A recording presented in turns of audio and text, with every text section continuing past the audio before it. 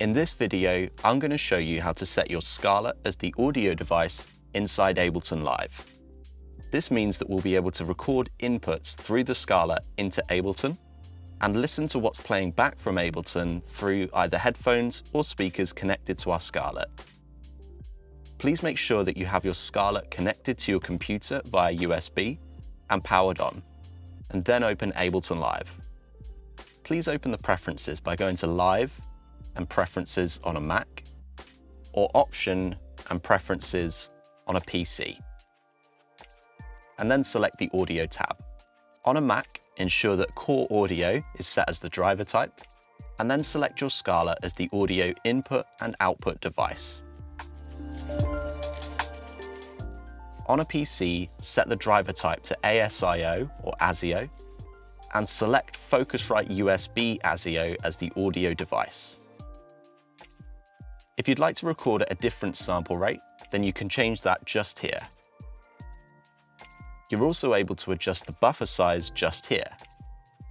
Increasing or decreasing the buffer size in here can help you tackle issues that you may come up against during recording and mixing. The buffer size is the time that's given to your software to process and play back the contents of your session. And when I say the contents of your session, I mean the audio and MIDI tracks, plugins, and effects in this session.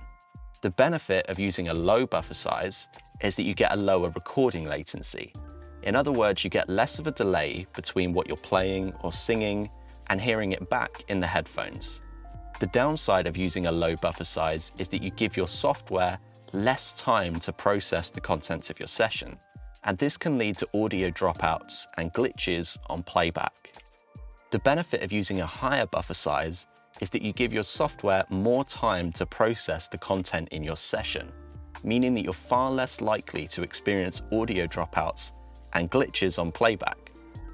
The downside of setting a higher buffer size is that you get a higher recording latency.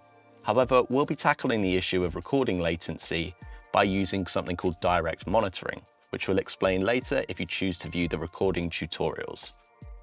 For this reason, we recommend that you use a high buffer size, like 512, which means that you're far less likely to experience audio dropouts and glitches when listening back to your audio than if you had a lower buffer size.